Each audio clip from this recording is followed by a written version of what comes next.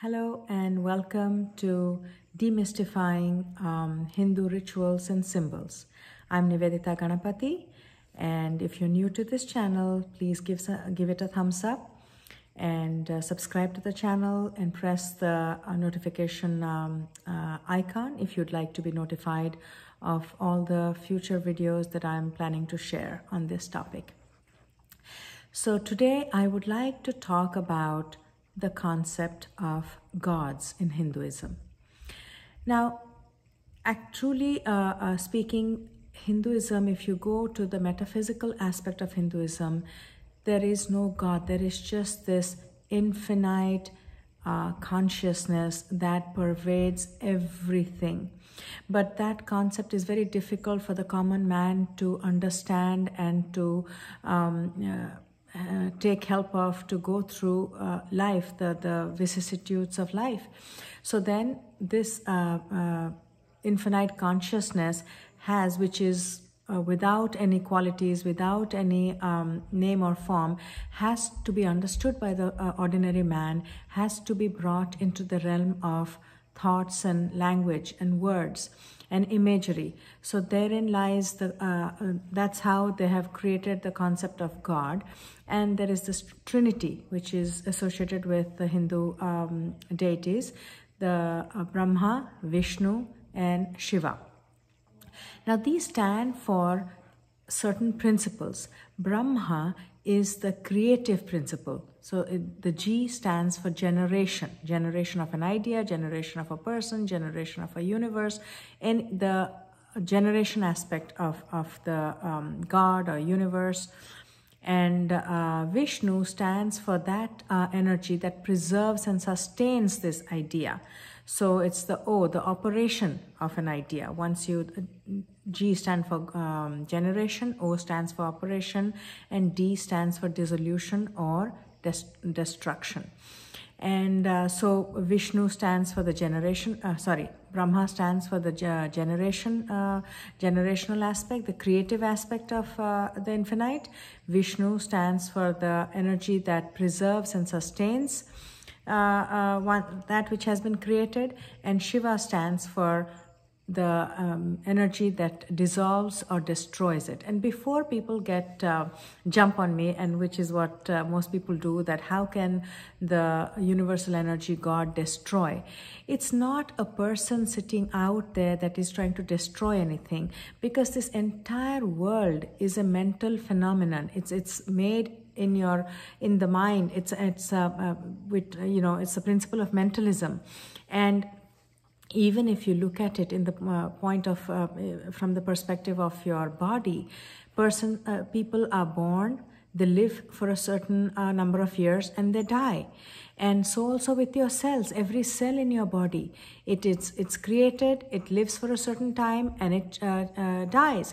So this concept, even if you go to the material world, corporate world, you create an idea, you create a company, and you sustain it. And when it doesn't, it's not feasible anymore, you shut it down. So this concept of, to create something, you first have to generate it, you have to sustain it, and then you have to either dissolve it, destroy it, or transcend it to the next, iterate to the next level. And that is the role of the Shiva energy.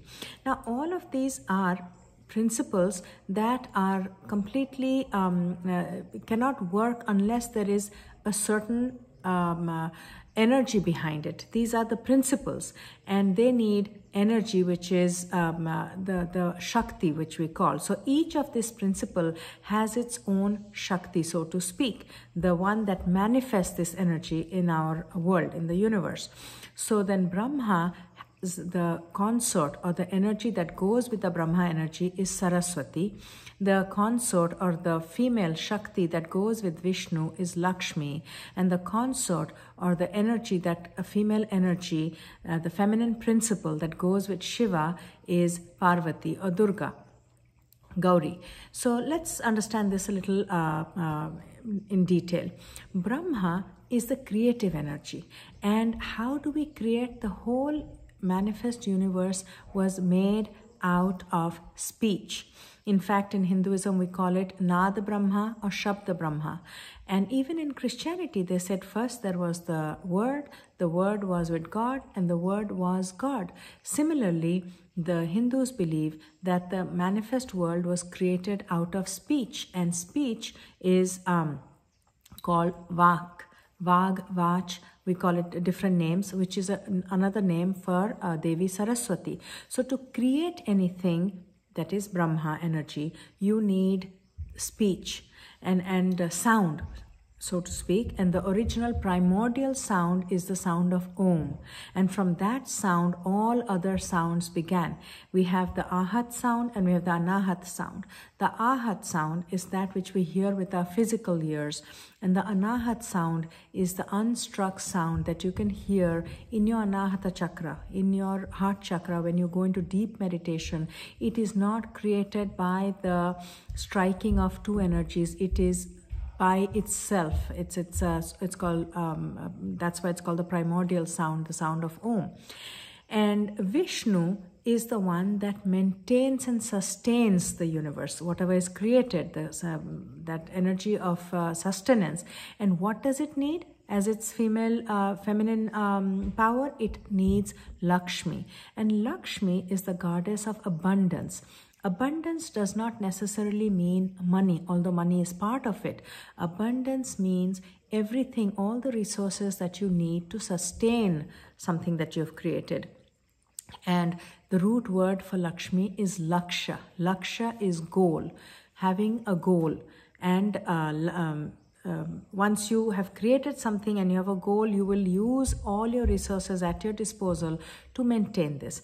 And finally, Shiva is the energy that destroys it or dissolves something that has outlived its purpose or has become either poisonous or is harmful to us. And what do you need for that kind of energy? You need Durga, Parvati, which is of strength to destroy the negative qualities within us. So Brahma as Shakti is Saraswati, Vishnu's Shakti is Lakshmi, and Shiva's Shakti is Parvati.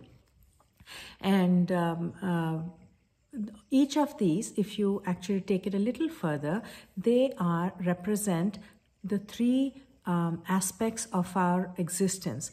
We have a body, a mind, and an intellect. The body is associated with feelings, which is the Brahma. We unconsciously, even if we do nothing, if we never go to learn anything, never go to a school, never go to a university, we would still create. And that is the that is the unconscious creation that is associated through that is connected to our belief system. And whether we are aware or not, our beliefs are creating our thoughts, which are creating our emotions, feelings. Emotions are affecting our feelings, and our feelings are actually manifesting, determining our actions, which is resulting in manifestation. So this, if you're unaware, we live at the level of Brahma. We create with our speech, limited, negative speech most of the time.